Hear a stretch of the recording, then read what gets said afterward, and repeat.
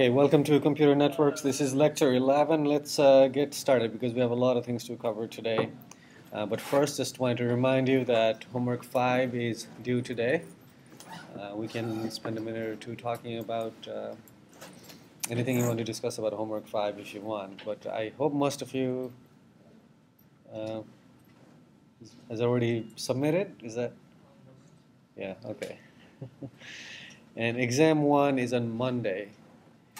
So I wanted to spend a few minutes talking about the exam at the end of the lecture today. But just wanted to remind you that you can bring a page of notes. You can write in small letters if you want, but one page means one page, okay? No, it's just one page. Yeah, you can do either the front or the back. Your choice, front or the back. Okay, any like a legal size page? Yes. You may also use A4. You gotta specify. Okay. Last semester, what happened was one of the students said, I didn't want to write in small letters, so I just wrote in very large letters, so I just brought 2 pages. I had to say no. So you can print if you want in 8 points or 6 points. But if you look at the practice problems I posted, you'll realize that having a lot of notes is just not going to help. We got a chance to look at the practice problems. I posted it not too long ago. And that's the type of questions there will be at least a significant part of the exam. I understand those are a little bit challenging problems. There'll be easier ones as well. But for those questions, it's just not going to help. You can bring as much notes as you want. If you don't understand it, there's just not enough time, right? So just try to understand the concepts that we talked about in concrete details. And those practice problems give you an idea for what I mean by concrete details. Is today's lecture going to be on the exam? We'll try to spend a little bit of time on the exam at the end. Okay. What we meant is the content covered. Oh, yes, Yeah, yes. content. Sorry, yes. Yes, it'll be in the exam, including the student presentation topics. So it'll be your responsibility to understand what they are. We didn't get a chance to do them. I think we were able to do discussions about 2 of those topics, right? I'm happy to start threads discussing the rest of them. Of course, I don't want you to understand nitty-gritty details about the systems, but the general ideas. Okay? All right. We're going to talk about transport protocols today, just wrap it up. And hopefully there'll be at least 10 minutes towards the end to talk about the exam. So last time we started talking about how can network help TCP or some other end-to-end transport protocols and what their role might be if they can do something useful. And one of the things that we talked about is sometimes if the senders and the receivers, they don't adhere to the standard way of adjusting the windows, one flow could starve the other flow. In order to prevent that, maybe we can build some mechanism into the network to detect such condition and give better feedback or even enforce some policies. And one of the techniques that we talked about is called random early detection. So the idea here is we compute an average of the queue size on the router and start marking the packets if the average exceeds certain threshold. That's what we talked about, right? And we also discussed why we want to use average instead of instantaneous queue size. Who remembers why? Anyone? No? Why do we want to use average? So that you don't get decoyed by somebody sending a quick burst of packets? Yeah, basically we're interested in longer-term fairness or longer-term behavior rather than instantaneous. We want to be able to absorb longer-term bursts or bursts over long-term so that you can maintain your average rates, average marking probabilities, for example. This is what the curve looks like that we might use to mark the packets. if the average queue size is below certain threshold, we don't mark the packets. If the average queue size is between two thresholds, we mark those packets with certain probability, and if the average queue size is above certain threshold, we mark all the packets. I wanted to clarify what marking means, and we discussed two of them last time. You could mark the data going from the sender to the receiver. If the receiver, we trust the receiver to do the right thing in terms of advertising maybe smaller window to the sender or sending feedback to the sender. We could do that, right? We could have these routers send special message to the sender instead. And the third technique that we might employ when we have this kind of information is having the router drop the packets. We didn't talk about that last time. But marking, we could think of marking as something that includes all of these techniques. That's an abstract concept, right? So what happens if we have the router drop the packets with those probabilities? We could have different types of queues. Let's think about the simple case where all the packets are queued to the same buffer or same queue, let's say, of all the flows. So if we're using this curve to, let's say, drop the packets, and let's say there is one flow that is using more than its fair share of the capacity, what would happen, or how many packets will we drop from that larger flow compared to the smaller flow? More. It'll be more. And we should be able to say exactly how much more if I tell you the size of each flow at a given time, right? So any questions there? Okay. So if flow is using more of its packets will be dropped or marked. How about the other flows? Let's say there is a flow that's using very small, less than its share of the capacity. Its packets might also get marked, although it's smaller probability, if we're using the same queue, right? All right. So here's the summary. Probability of dropping a packet is going to be roughly proportional to the share of the bandwidth being used by the flows. And that's a desirable property, right? And because we're using averages, we can observe the bursts. So that is what I asked you earlier. So is this enough? Let's say we're using red, and we're queuing all the packets into the single queue and dropping the packets in proportion to their use of the capacity. Is that enough? Or could we do more? So let's think about that. One of the problems that we just mentioned is we are marking the packets even from smaller flows, although with smaller probability, but we're still marking them or dropping them. That's clearly not desirable, right? So what can we do about that? And there is yet another problem, which is there could be, so the scenario that I just described could happen due to bugs or some misinterpretation of some standards, or it could be just a malicious flow. Let's say you want to prevent other people from transferring any packets. This is exactly what you should do. Send a lot of your packets so that their packets also get dropped with certain probability as soon as the aggregate average goes above certain threshold. Right?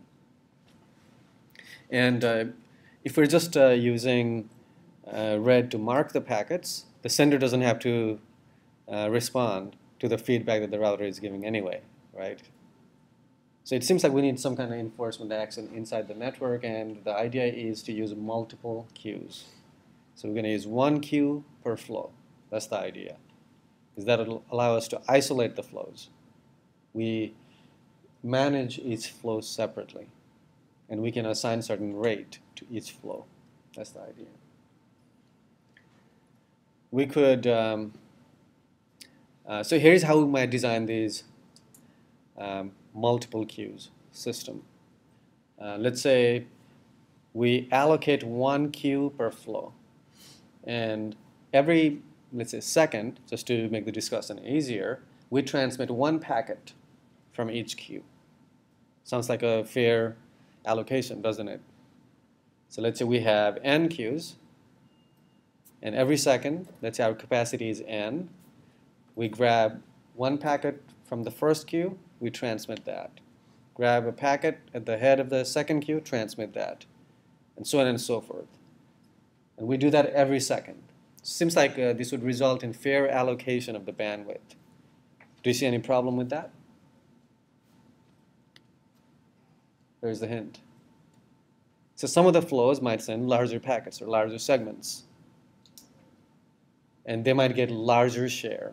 Even though we've implemented the queues for each flow, and even if we're grabbing just one packet every cycle, there are some flows that are able to still capture higher bandwidth.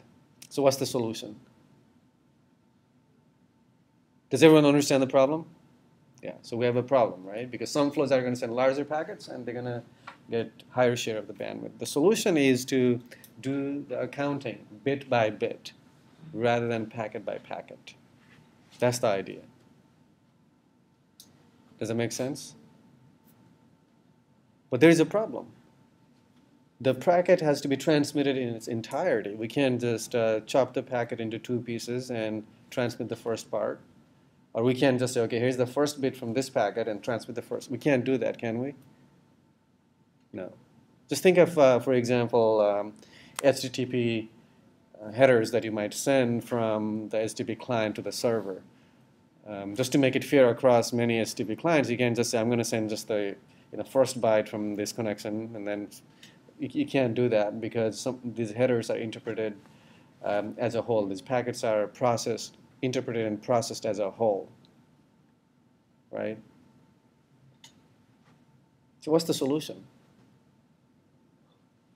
Just keep track of how big the packets are and make sure everyone's kind of going at the same rate. Yeah, so we need to somehow keep track of it. We can't just go to the first queue, grab the first bit and transmit, go to the second queue, grab the bit at the head, and we can't do that. We need to somehow keep track of how many bits we've transmitted from each queue, right? So that's the idea. You use a fluid flow type model to keep track of these bits that you've transmitted from each flow. And you would serve the packets in the order they would finish in a fluid flow system. And I will tell you exactly what I mean by that. Just to give you a high-level idea, what we want is not do a packet-by-packet scheduling. Let's look at the first flow and the second flow. Clearly, these packets are of different sizes. If we use this packet-by-packet fair queuing, it's not going to work. It's not going to be fair. So that's the problem that we're trying to solve. So in order to implement fair queuing, let's introduce some symbols here just to make it easier for me to describe this concept in the next slide. So let's say Pi is the length of a packet I, all right? And Si is the I's start transmission time, and Fi would be the end transmission time for a given packet on a queue. And Fi is Si plus Pi, right? So we're going to compute the finished transmission time for each packet. So we have all the packets queued up. Let's say we have n queues, and then we're going to compute the finish time for each packet. And we're going to schedule the packet transmission by looking at the finish time, not the start time, but the finish time. So whichever packet would have the smallest Fi, we're going to transmit that packet first, and then the second smallest, and the third smallest. All right? Now, if we go look at this diagram, let's look at the finish times. Let's say we've already transmitted, let's say, packet 1 and 2, right? Because the first queue was empty. And we received packet 1 from flow 1, and we received packet 3 from flow 2. So these are the two queues. Which one has a smaller finish time? flow 1 has a smaller finish time. So we're going to transmit flow 1. So do people understand this idea? So does it solve that problem that we're talking about?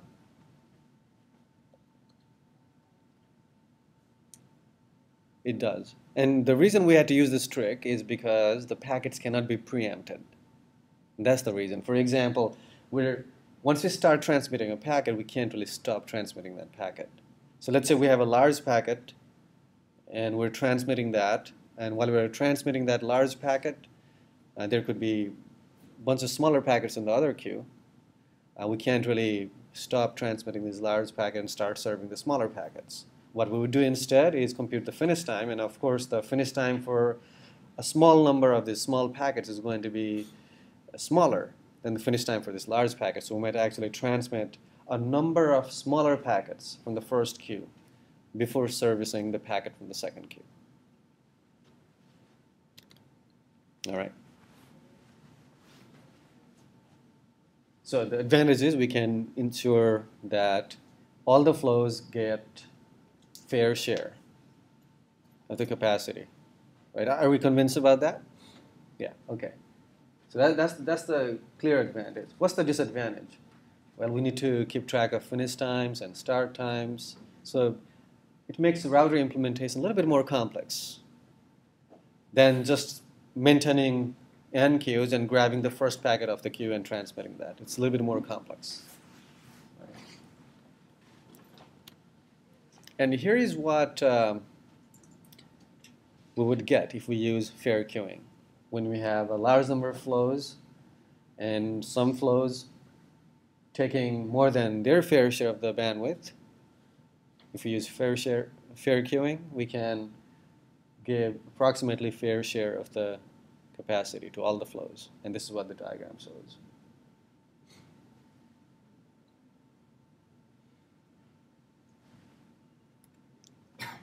So here's the big picture.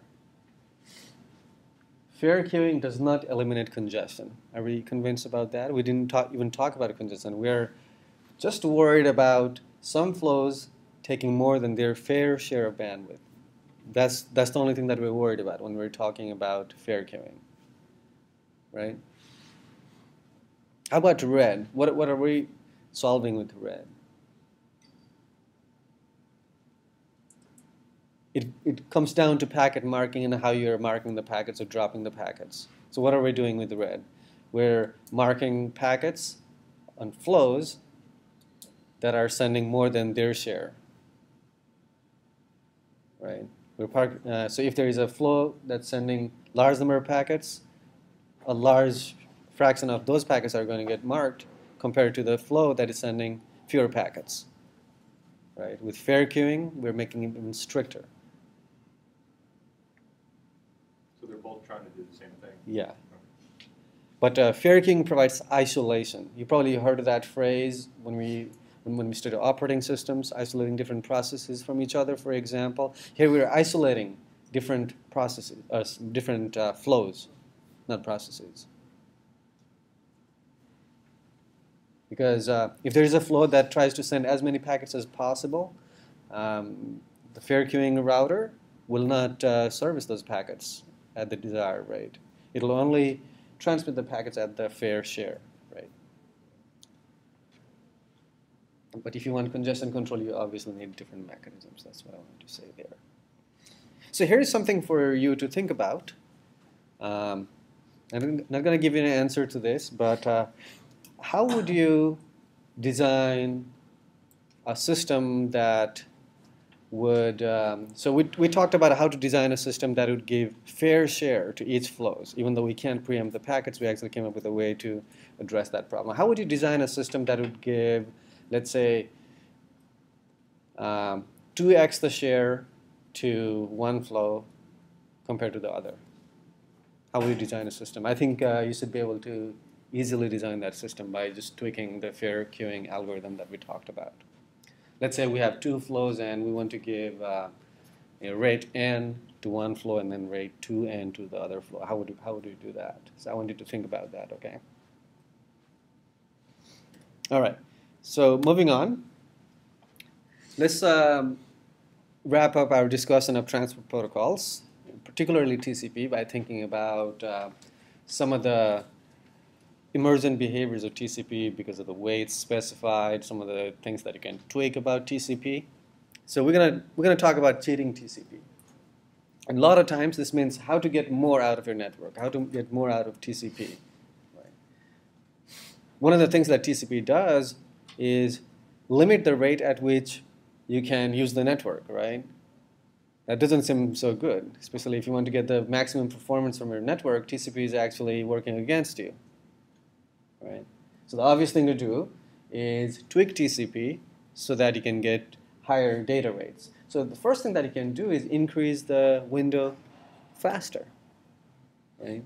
Because we said in TCP there are these algorithms that tell you how quickly you're allowed to increase the window. For example, if you're in congestion avoidance phase, you're allowed to increase the window by approximately 1 every round trip time. Why not increase it by 2? Why would you want to do that? Why would you want to increase the window faster? To get more packets flowing quicker. Yeah, exactly. And that's exactly what we want, right? So why would you ever want to not do this as an individual? It makes sense to do it, right? And most operating systems allow you to configure these things. For example, if you're on Microsoft Windows, you can go to registry, and I'm sure there are these parameters that you can tweak. And Linux has its own system. It's pretty easy to configure these things. Another thing that you could do is you could use a large initial window. We said when TCP starts, after we've done SYN, SYNAC, ACK, you send one segment, and if you receive an ACK, you send approximately 2 segments, right? Then if you receive all the ACKs, then you double the number of segments that you're sending. So that's the slow start behavior that we talked about, right? So why start with 1? You could start with 4. Send 4 segments, and if you receive all the ACKs, go to 8. So how much does that save you? How many round trips does that save you? Starting with 4 instead of 1. Just be able to calculate these things, otherwise you're going to be in trouble in the exam, okay? Should be just 2. Two round trips, you said 2 round trips. So is that a good thing or a bad thing? Well, it's a good thing, but it's not a hugely good. Depends on where you're downloading the Like data round from, trip. right? Depends on how long the round trip is, right? If you're downloading data from far away, this could be huge.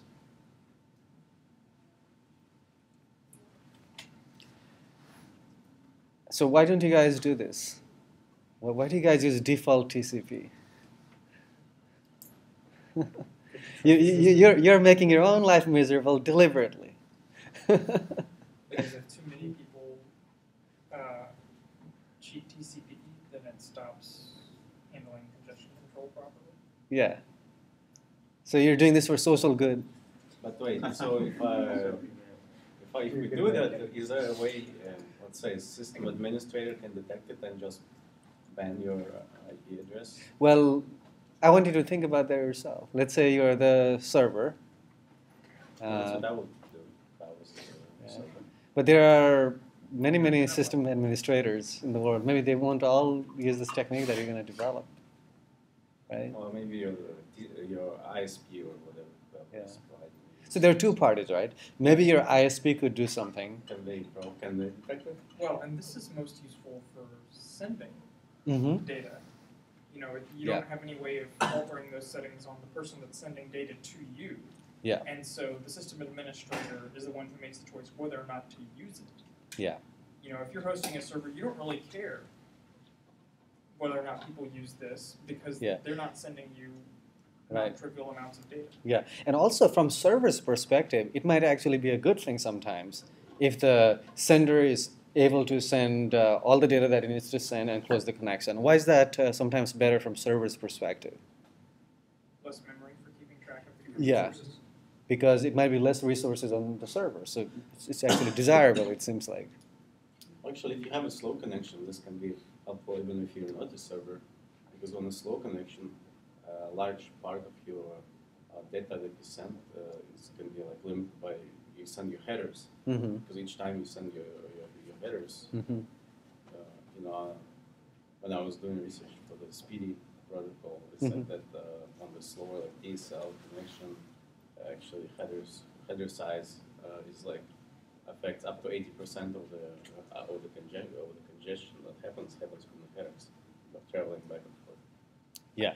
So a lot of times a header is a huge overhead. Yes. And they're always sent. Mhm. Any other thoughts? So another technique is opening many connections. I think you guys all did that, or explored how that uh, improves the rate at which you can transfer aggregate data. Were you able to observe any speed up due to concurrent connections? For the smaller, or for the larger number of smaller files, Mhm. I had a huge speed up. But for the large files, they were like exactly the same. Okay, so the comment here was, even if you open multiple connections for large transfers, the speed up was almost none. Yeah, There's almost no speed up. 0.1% or something. But for large number of small files, the speed up was significant. So I want you to think about why that is the case. I guess that's part of the homework. Okay, but opening many connections, it seems like in certain cases, it actually helps you, right? Sometimes it slows down. Yeah. So, yeah, because sometimes on your server, when you open a lot of connections, it started dropping. Okay, sometimes it could slow Sometimes, down. so because of the timeout, it drops, it times out. So Yeah. it actually ended up slower than downloading like one connection. I see. So sometimes it could actually be worse to open multiple connections because we're talking about network resources as well as the server resources. Sometimes we tend to forget the server resources, right? Opening multiple connections, the server has to be able to handle that. It's more memory, more resources at the server. All right, so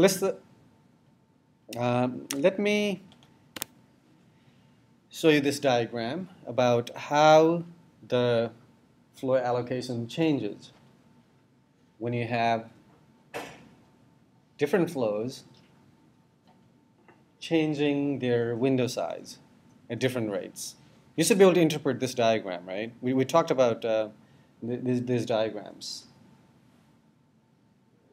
These are the phase plots that we talked about. Each point corresponds to the rate allocation for the two flows.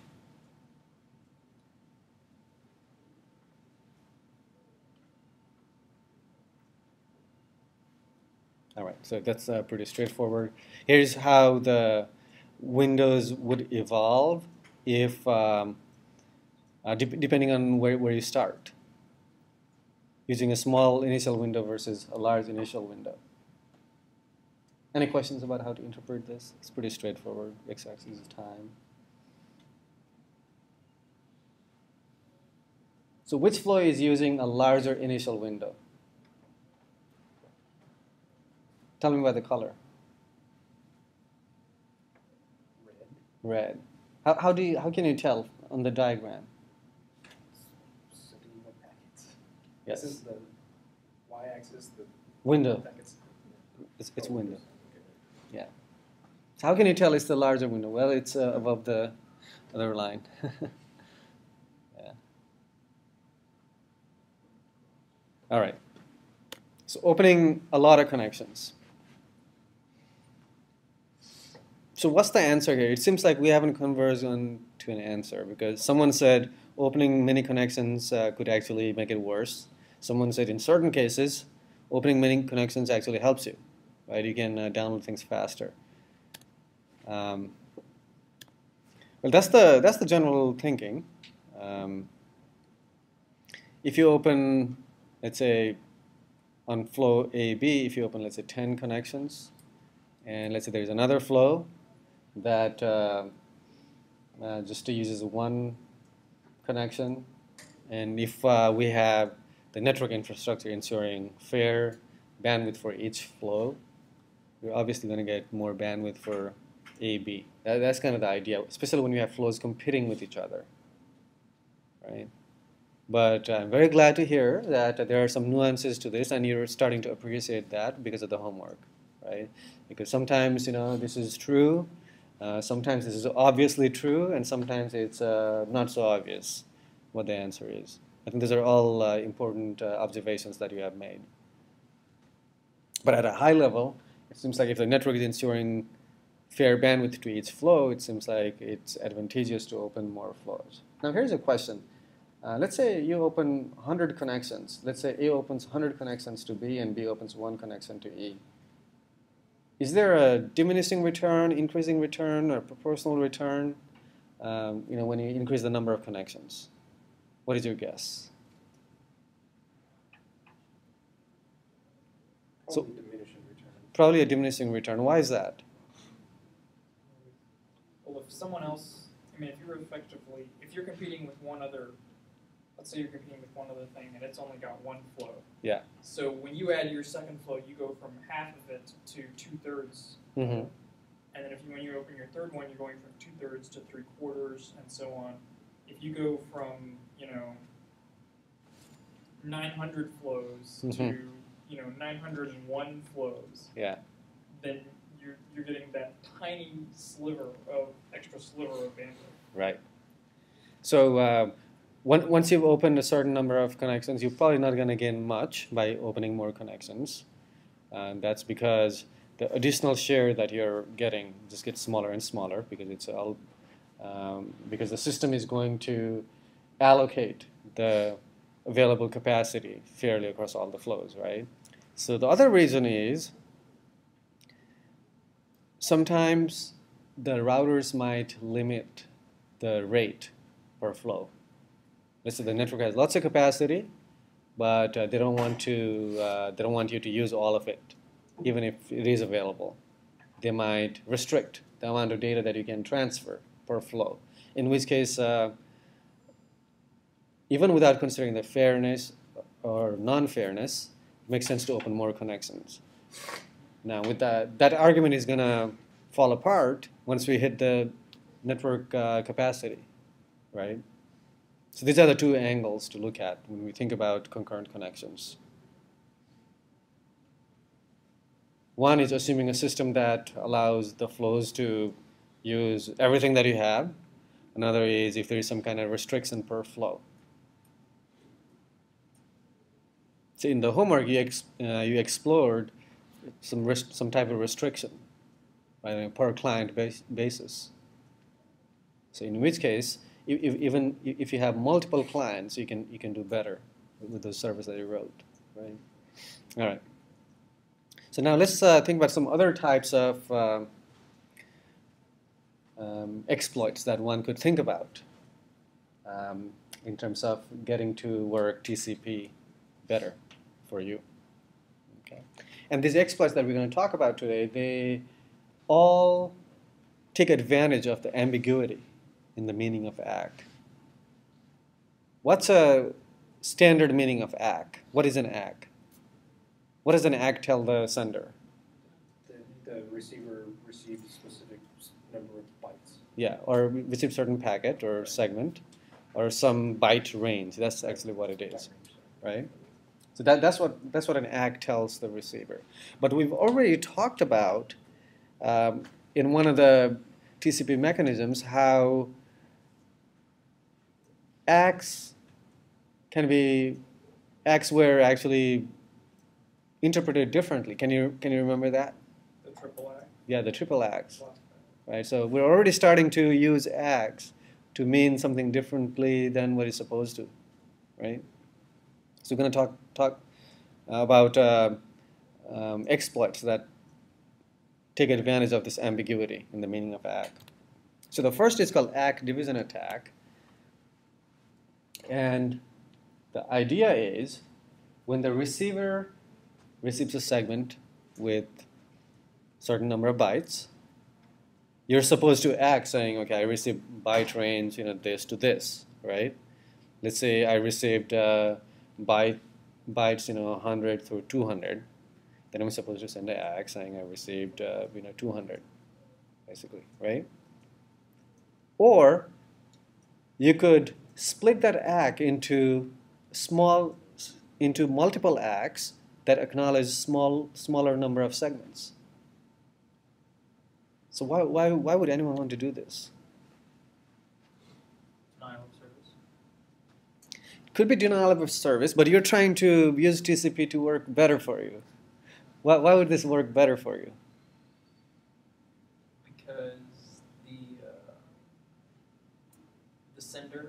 Mhm. adjusts their window based on how many acts they receive. Right.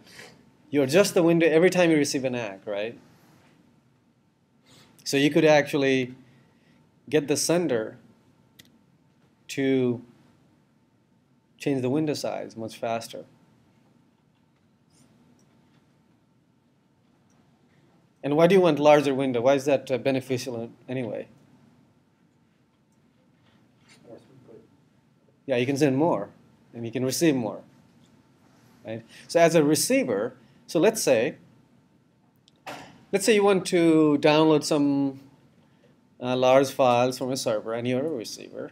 And let's say you tweaked the TCP that you're running on your machine to send these divided ACKs. It can actually help you because you haven't even touched the server, right? You've just tweaked TCP on your machine. And every time you receive some segment, let's say you're trying to download a file, the server is sending some data to you, and you're going to just respond with lots of ACKs. So without even touching the server, you're able to basically manipulate the server into sending you a lot more data quickly. And this is what this diagram shows, a result of that type of experiment. You can see the data and ACKs as a function of time. And if you have normal TCP, it takes a certain amount of time. But if you use this kind of ACK division, you can do the same transfer really quickly. Right? So you haven't done anything to the server. So the experiment that these researchers did was download a page from CNN.com. Of course, they don't have control over CNN.com website. This is tweaked TCP running on their machine. So what's the defense to something like this? Well, our algorithms have to be cognizant of bytes, because that's what matters when you're thinking about capacity, not just number of segments that you transmitted, received, ACKed. All right? So here's another attack called dupe-ACK spoofing. So the idea is, upon receiving a data segment, again, we're talking about a receiver. We're trying to download a file. The receiver is going to send a long stream of acknowledgments for the last sequence number received. Okay? So why is that useful? Because you send a bunch of dupe ACKs. You're not dividing the ACKs. You receive data, let's say the first segment. And you're going to send a bunch of ACKs. First of all, tell me why the data that the sender sent at the top in the first data segment in the second series, they look identical, don't they? Triple A. Yeah, that's right. So we're using multiple duplicates or triplicates as a sign that a particular segment was not received. But in this case, the receiver actually received it, but he sent a lot of ACKs, and the server sent that and sent more data packets. An ACK is used as a sign that a packet exited the network. Is that right? You never send an ACK if a packet did not exit network, right? So if you know for sure that a packet exited the network, what's the right thing to do for the sender? Put another packet in. Yeah, you need to put more packets in. Any questions? No. Okay, good. So if you do that, this is the type of performance gain you can hope to get. Okay, you can download files a lot faster. Finally, here's the other attack called optimistic ACKing. So the attack is you send an ACK even before you receive data. Why would you ever want to do that? Why would you ever want to do that? To get sent more to you Yeah. in hopes that they receive that ACK after they transmit them. Yeah. So that's a good direction. You're hoping that this sender would send you more data. That's what we're trying to do. But think about the TCP throughput equation that we talked in the last lecture. So do you roughly remember the terms? What's in the denominator? Two things in the denominator, I think. Window size and round trip time? Loss and round trip time. Yeah. So what does optimistic ACKing do to the round trip time estimation done by the sender?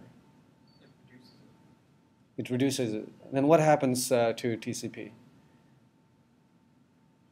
If the round trip time is smaller?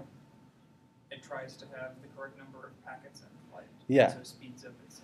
Yeah, exactly. So the throughput should go up, right? That's what the equation tells us as to what kind of behavior to expect. So do people understand this attack? We're trying to get more again, right? But using a slightly different technique. But this is dangerous. So we're the receiver, we're sending optimistic ACKs to the server, we're trying to download this large file as quickly as possible. What's the risk? You might act something you don't actually receive. Yeah, and what's the problem with that? You're You've not going to already resend acted. it. You can't go back and say, oh wait, never mind, I need that one again. Yeah, exactly. But you could, right? Couldn't you send dupe ACKs saying, okay, this particular segment was not available? Will it process that correctly if it's already received? It'll depend on the implementation. Once it really depends on how much TCP is, how much longer TCP is willing to keep the data in the buffer. Usually, if the receiver says, I received packet X, there is no reason to keep it around, right? So that's the risk. But how serious is this risk in the wired internet and the wireless internet? Can you compare the two? In the wireless, not so serious. In the wireless, probably is. Yeah, in wireless, the risk is probably greater, and maybe you don't want to use it in wireless. Depends on how critical your data is too. Yeah. Yeah, it could depend on. Maybe you could miss a packet. Yeah, so it could also depend on how critical your data is. I agree. This is what you could do with optimistic ACKing. The first series of lines are basically tweaked TCP. So in all these attacks that we talked about, we have not changed the sender, which is the server. We're just trying to download a bunch of data from the server as quickly as possible, and of course, I have control over my machine. I can do whatever I want in that machine, right? And that's what these authors did.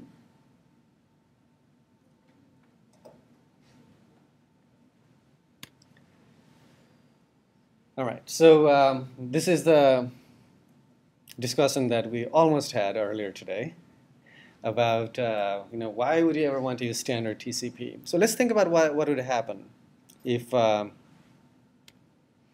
if you have two flows, AB and DE, going through a network, right, the red flow and the blue flow.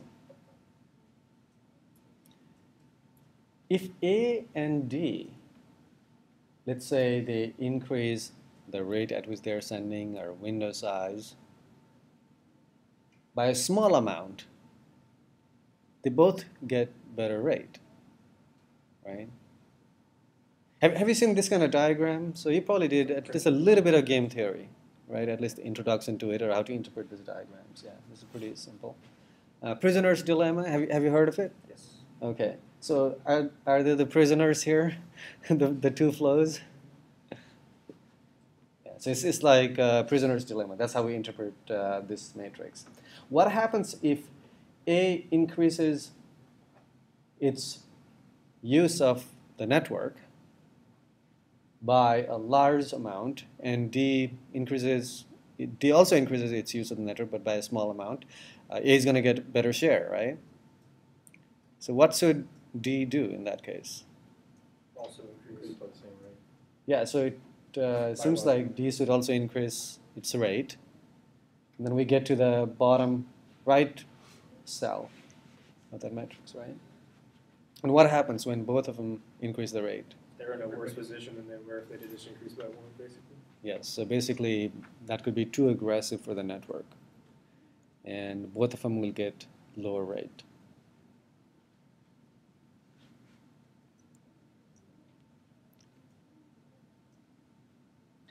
All right.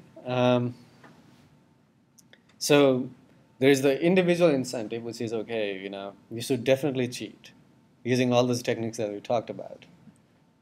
Right? Because it's going to give you better rate. Why not? Why would you ever want to limit yourself? You're paying money to your ISP, and you're saying, okay, I'm just going to not use as much as I could. And the social incentive is, If everyone else thinks like you do, yeah. so So you're gonna be worse if everyone is trying to optimize TCP using the techniques that we talked about or various other techniques, there are many, and then the network could actually collapse.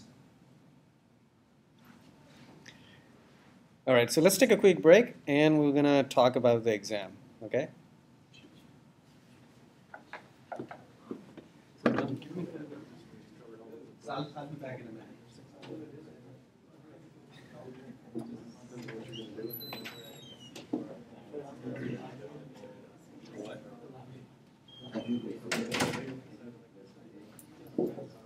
That's how you're.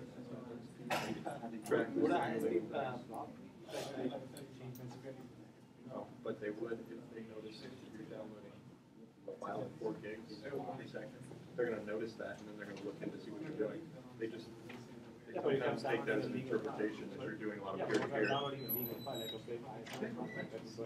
Then do it. And they may cap you. It's happened to me before. I've had my router, I've had my modem reset because it was too much.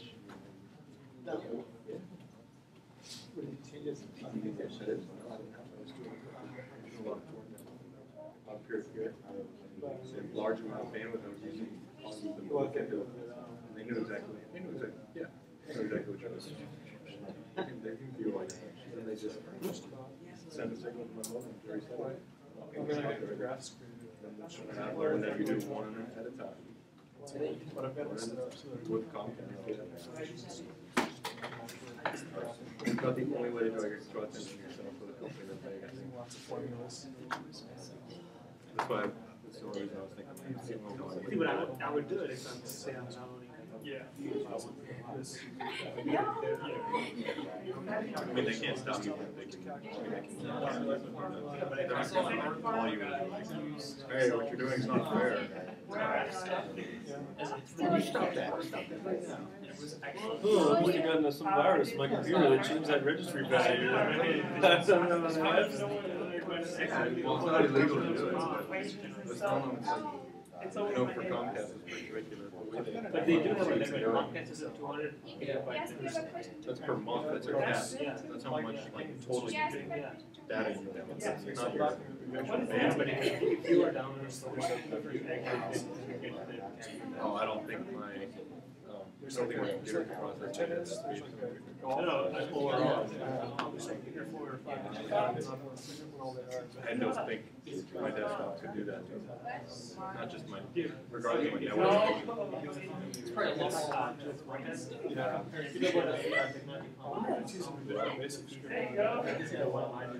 Yeah.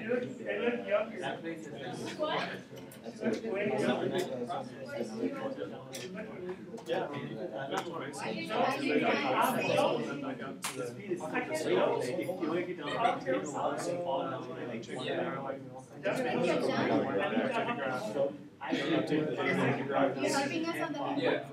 I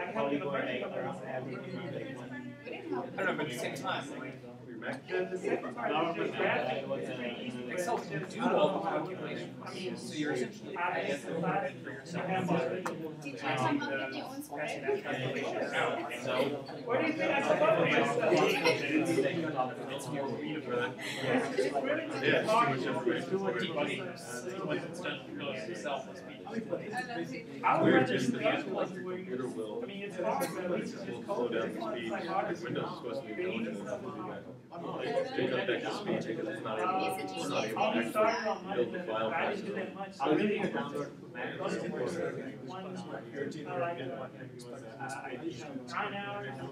Well, it's not 9 hours, less than that, but 5 hours. Less than that.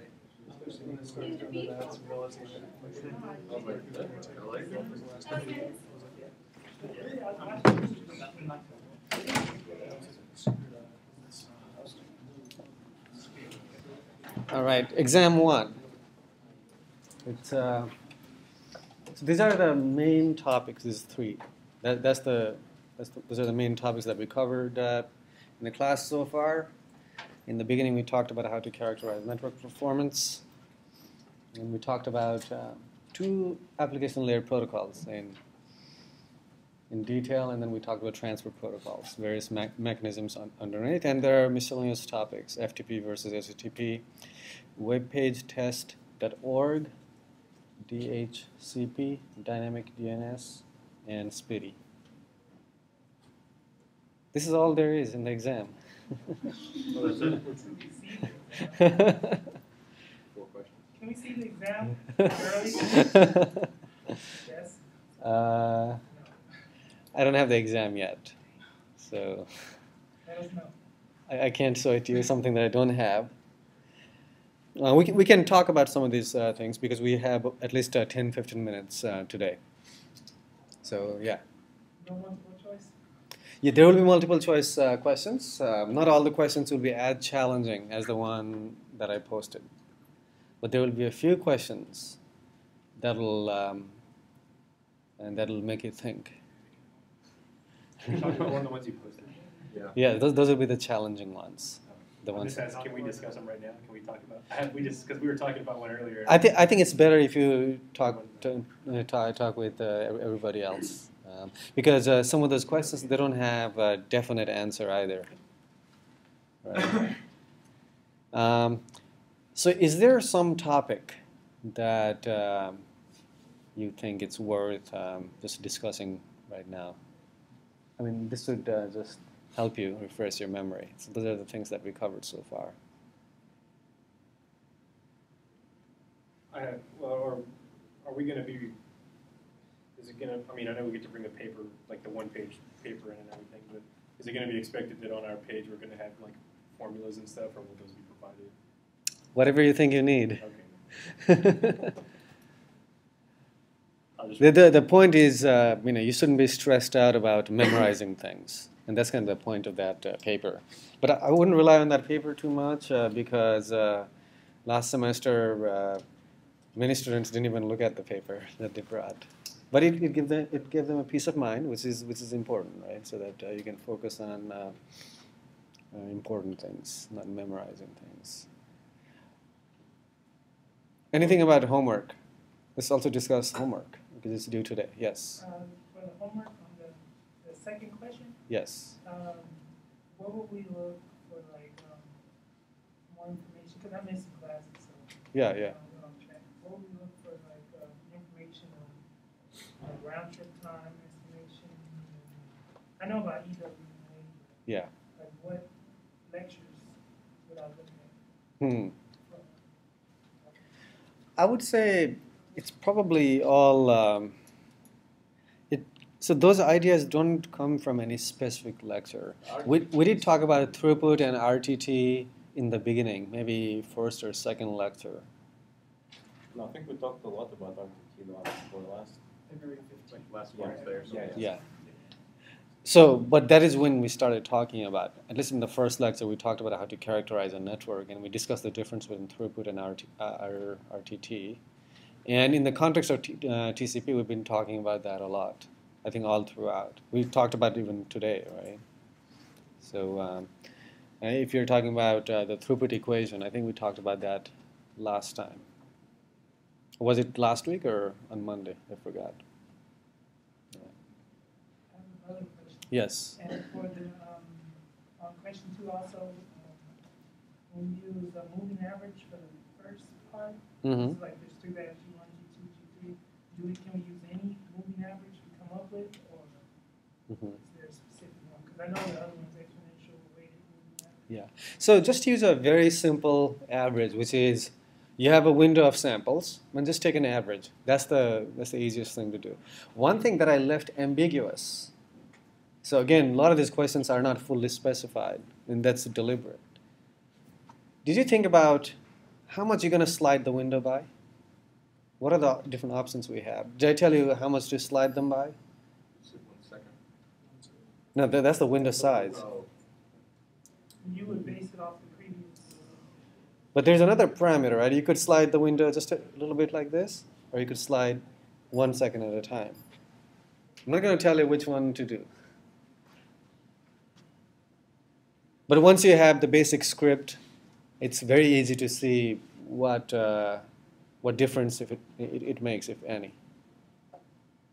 Right? How are you doing this? Maybe it's a good idea for you to share with each other. I mean, are you using Excel or are you using Excel? Okay. I should have made it more complicated. Right? This one was actually harder than the previous one, but I'm not good at doing simple things. Yeah.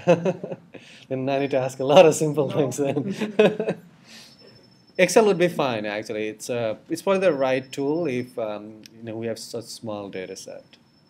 But you'd have to do something different if I asked you to plot lots and lots of lines. Then you would have to do that using a script, right? You set the formulas up properly. Yeah. Just basically that.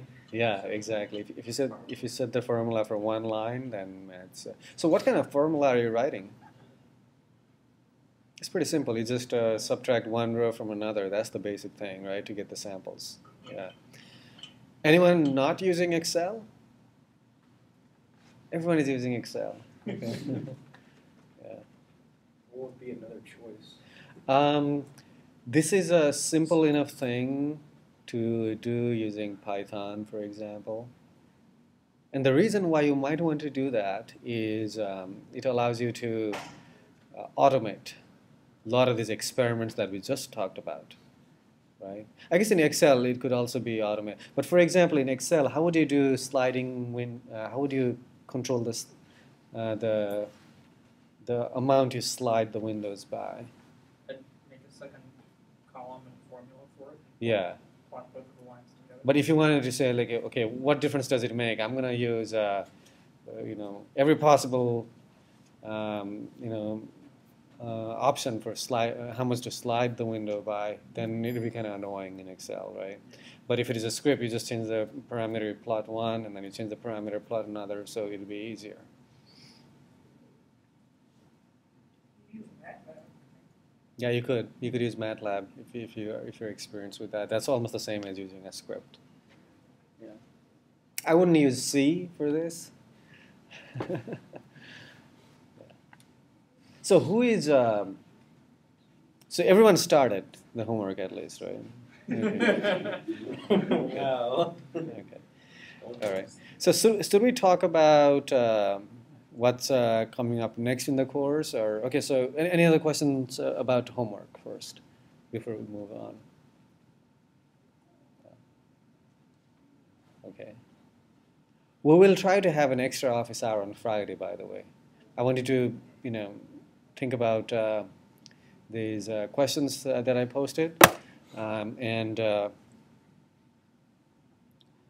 if you have any questions about the general topic, we can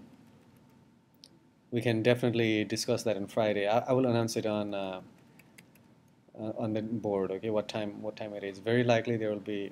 Okay. Very likely there will be an extra office hour. You had a question. When will homework 6 be issued or will be due? Posted. Okay.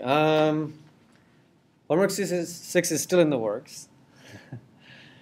I'm trying to simplify a few things about it so that you focus on the important topic rather than a lot of code that doesn't really help you learn much networking concepts, because you want to optimize your time to learning concepts rather than doing a lot of coding. It will be due. It'll not be due next week. it'll be due the week after. So we'll have 1 week break in terms of due date. So I guess one of the previews of the course is, so who knows what this is? Wireless router? All right, let's open it. Yes, it's a box actually. There's nothing inside. So we're gonna have some of you actually program a wireless router. So it turns out you can. These are computers, right? These are computers with some network interfaces. That's what they are. So you could actually program wireless routers and change the way they work. So some of the things so I haven't decided exactly what the assignments will be. Some of the things that you will do is do deep packet inspection. For example, if someone is going to some site, you should be able to block that traffic. Another thing that you might be able to do is allocate certain bandwidth to certain IP address. So you should be able to do simple things like that very easily on these routers. So that's some of the. So that's why I haven't decided exactly what the next assignment is. Because there are lots of assignments left, and the challenge is fitting them together. And the other reason why I'm interested in wireless routers is they're very pervasive. They're everywhere, and it's important to understand how they work. Not just in terms of hardware, but also in terms of the techniques, various techniques that the wireless routers use, even if you're not trying to tweak them. One of the things that they use is a DHCP server, right? They're also DHCP server. And we already know what DHCP is. But the other thing that they do is port forwarding. That's one of the things that you could use the routers to do, right? Another reason why routers are interesting is they challenge a particular way of deploying certain type of internet applications. For example, if you want to run servers at homes, that's a little bit challenging. And there are many standard techniques that people have developed. We're going to study them. So some of these assignments will be in software, and if you finish these assignments quickly on software, select students will be able to implement them on the router. All right, so that's what's coming up in terms of assignments, and some other assignments that I'm thinking about is, I think I already gave you a hint, that I'm going to have you compute latency across a large number of pairs of machines in the internet. So this is an exercise in doing large-scale network performance-related data collection. And you explored that to some extent in the homework that's due this week. You typically can use something like ping to find how long it takes for data to get to the destination server and for the acknowledgement to come back, right? But if I told you, okay, here are the 500 pairs of machines,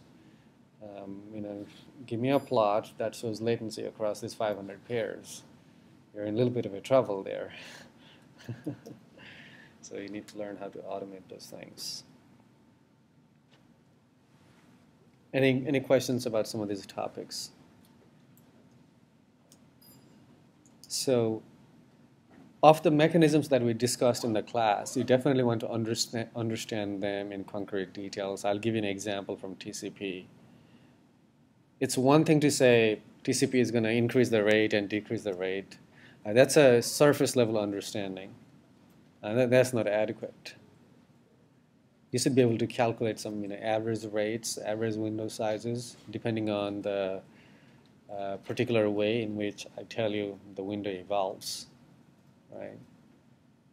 For example, you should be able to determine how many packets are sent by the sender if we tweak the slow start behavior to make it linear instead of an exponential increase. Instead of double it every round trip time, let's say you just do a linear increase every round trip time. You should be able to calculate these numbers. if I give you a sequence of, if I give you a protocol timing diagram and I remove some arrows, you should be able to fill it up. Right? And a text version of that would be if I give you a table with a sequence of packet numbers, then you should be able to write down the data sequence numbers and ACK sequence numbers. And some of this might be tricky, right? For example, what if you receive, 2 double ACKs? Then what do you do? 2 duplicate ACKs versus 3 duplicate ACKs, things like that. So that will require you to understand these mechanisms in concrete detail, saying, okay, if I receive data with this sequence number, am I going to send an ACK or no? Am I just going to wait for timeout? Things like that. I will modify various things. For example, the red curve that we saw. Right? I also gave it to you as a practice problem. So rather than using the particular thresholds or a particular shape that determines the probability of marking, what if you change that curve? And why would you ever want to do that?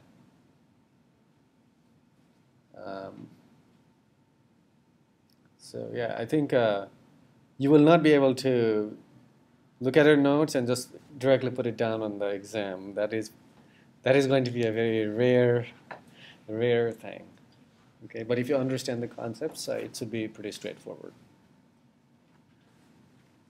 So definitely spend your time learning how the basic TCP mechanisms work. And how DNS works, DNS delegation works, for example, right?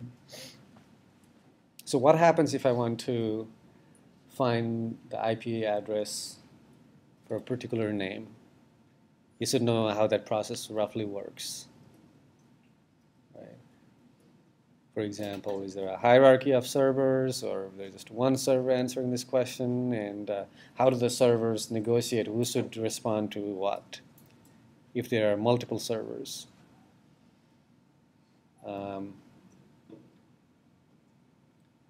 I'll ask you some questions, about some of these TCP tweaks that we talked about.